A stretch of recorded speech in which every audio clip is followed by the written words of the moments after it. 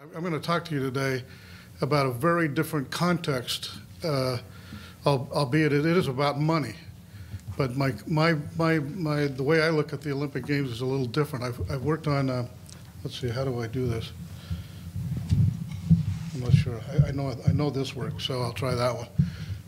I'm just going to give you a little bit of background about me. I'm a lawyer, not an economist. Thank goodness I don't have to worry about all the things that Professor Owen talked about. But I do sports and entertainment.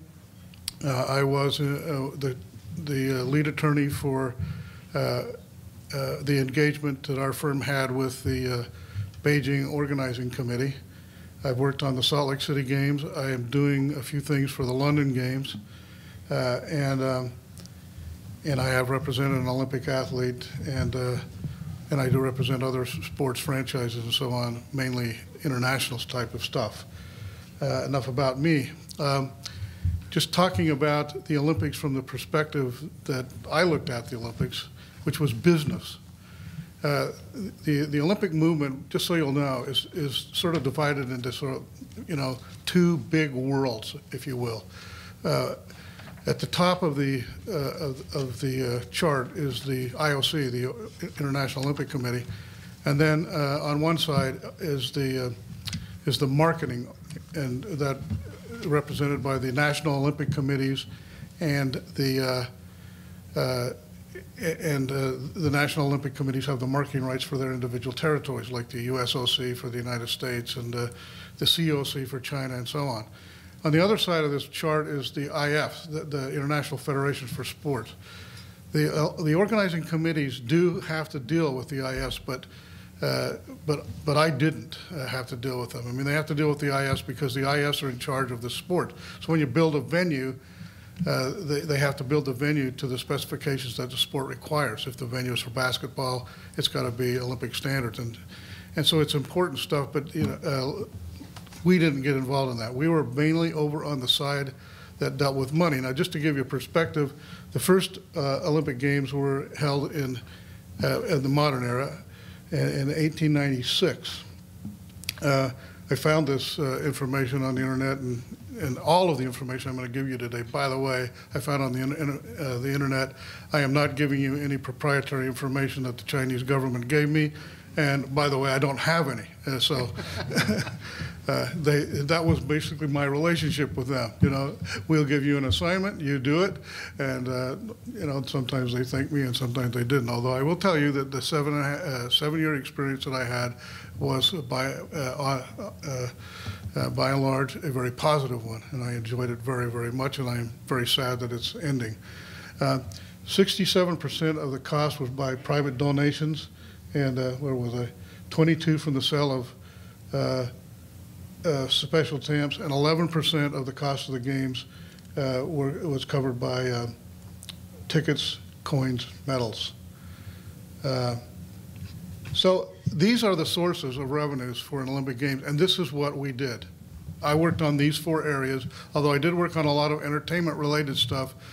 But if you think about it, the Olympic Games is a big entertainment event, and so the reason why people buy tickets, or why they want to buy merchandise, or why they want to sponsor the Olympic Games or see it on television, is because it's entertaining. And the spirit of what you heard in the other room a few minutes ago comes through, and the drama of somebody winning or somebody losing, and the backstories that they tell you, all that's part of the Olympic Games.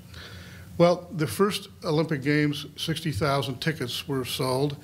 In Beijing, it was about 7 million tickets. The ticket prices were set at between $3.82 and $638 was the price for the opening ceremonies. I understand that the people who went to the opening ceremonies, by the way, were completely miserable.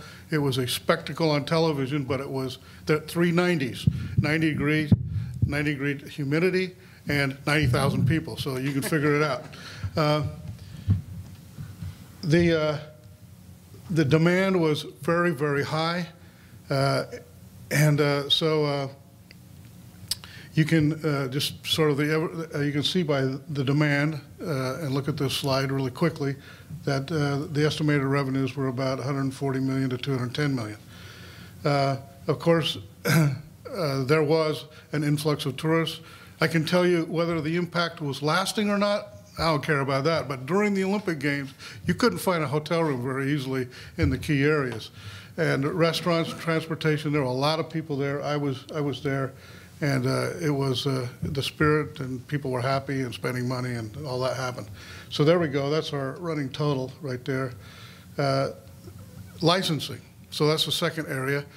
And licensing, by the way, and this is important because of the remarks I'm going to make at the very end, what's the impact of all this? Licensing involves the exploitation of trademarks and the Olympic symbols. Again, remember the first Olympic Games, 1896, they were selling special stamps, commemorative coins, and medals. That same concept still exists in spades now, even now in the modern Olympic era. Especially starting in 1984, they had some marketing geniuses out here in Los Angeles that really knew how to capitalize on this, and the lessons that they taught the world have been well learned by other Olympic organizing committees. I am wearing a tie, by the way, that was given to me by my client. It's an official tie, I promise you. I'm not wearing counterfeit goods.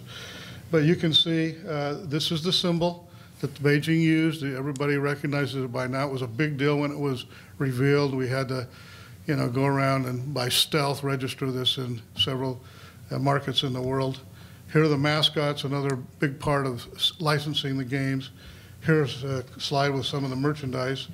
It was estimated that about 4,000 products. Actually, this estimation was low. I think it was more in the line of about 7,000 products.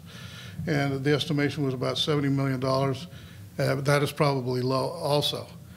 But anyway, there's our scorecard.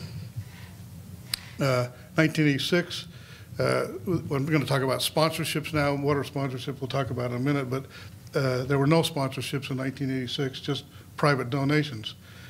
Here's the 5 rings. Everybody knows what they are. This is one of the most, if not the most recognized logo in the world, or trademark, if you will. It was first used in the Games of 1920, and it's been used prominently ever since. Every Games, in addition to the IOCs or the Olympic logo, every Games has a logo of its own. Beijing had one. The one on the far right there is the London Olympic logo. And, a lot of money is paid for these logos, and they're registered in many, many countries around the world as trademarks. What a sponsorship means is exclusive association, the legal and exclusive association with the trademark. And this is a little bit complex, and I don't know if you want to get into this, but you can ask me questions afterwards, I guess, if you're interested. But the Games sponsors only have marketing rights in China. That's a big surprise to a lot of people. So if the Games are being held in the United States and you become an official sponsor of, say, the Chicago Games, you will only have marketing rights in the U.S. And there are certain sponsors, the so-called the Olympic partners, or the top sponsors. They have worldwide marketing rights. So there's 2 sort of classes. But if you want this logo, and that's what you want, that you can only have marketing rights in China. You can have marketing rights in other territories, but you have to make an agreement with the National Olympic Committee of the territory that you're interested in. And all this complexity is really good for lawyers, of course. That's why I was really happy for 6.5 years. And here's a little bit of the detail of that. Defined by product category.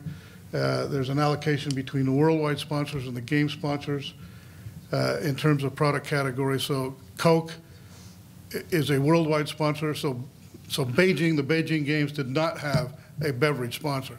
They have other categories that were allocated to them by the IOC.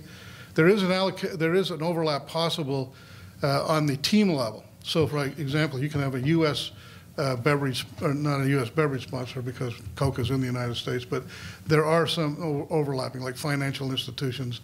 It is possible, but by and large, it is completely exclusive. Hospitality is one of the perks. You can see these things, and so here's the bottom line here. There's about $1 billion in revenues in sponsorship when you add it all up together. the 3 tiers of sponsors in the Beijing. And this does not count, by the way, the allocation that was given to Beijing from the worldwide sponsorships. So that's a lot of money, and we're cruising right along here in terms of the amount of money that the Beijing Olympics made. Broadcasting, this is the big moment in time right now. There are roughly 20 territories in the world, or there were before the EBU became broken down, but in the 2008 games, there were roughly 20 territories in the world, and therefore there were about 20 broadcasting contracts that we worked on. And these are very complex contracts and very detailed. And here are some of the issues. Well, here's some of the facts. 4 billion viewers were estimated for the Beijing Games. 17,000 broadcast personnel came into Beijing to help broadcast the games. And the most important rights holder, of course, is the U.S. The largest territory is the EBU. And in Japan, all the rights are held by one broadcast consortium.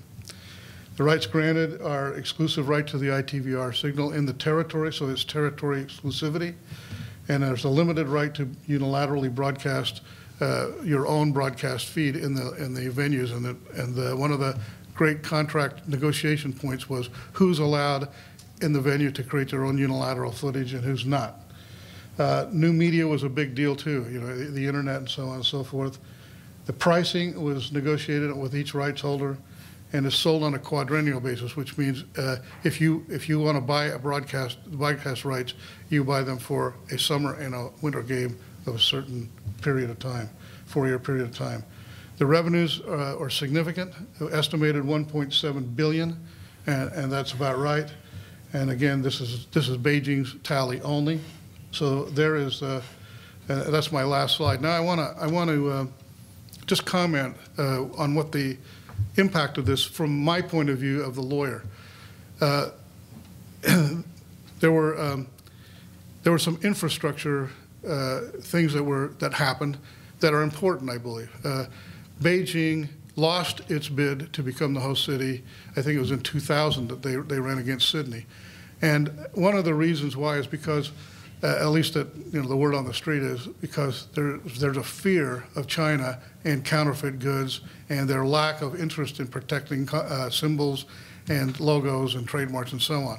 So this time around, Beijing and the national government both enacted specific statutes. So that infrastructure is in place.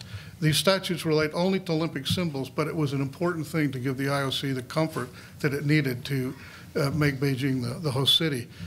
These statutory regimes are important in that they are very much like the statutory regimes that exist in other countries, like the United States, and also they have enforcement penalties and so on and so forth attached to them. So the infrastructure to protect the Olympic symbol and the enforcement of those statutes was put in place. Also the mindset that exists among the people that organize the game. Remember, there are thousands of people that were administrating the organization of the games and also enforcing these rights of the sponsors and the rights of the Olympic organization. All of these people now will go back into their former jobs or their new jobs. Many of them were from the Sports Bureau. Many of them were from the government. And so they've had not only the statutory regime, the infrastructure, they've also had experience, and I think in many cases they've developed a mindset. In my area, which is largely the entertainment business and in sports generally, I've had a lot of discussions with my clients about what can we do now? We're a team. Let's do something else. And they're talking about big sporting events, attracting more things to China, doing more things. And I think, I don't know how long-lasting this is going to be, but I do think there is a long-lasting impact that happens when thousands of people get together to do something on this kind of a scale. And they enact laws, they enforce those laws, and so on. I think it's an important thing, and I do believe that there'll be a lasting effect from it. Thank you.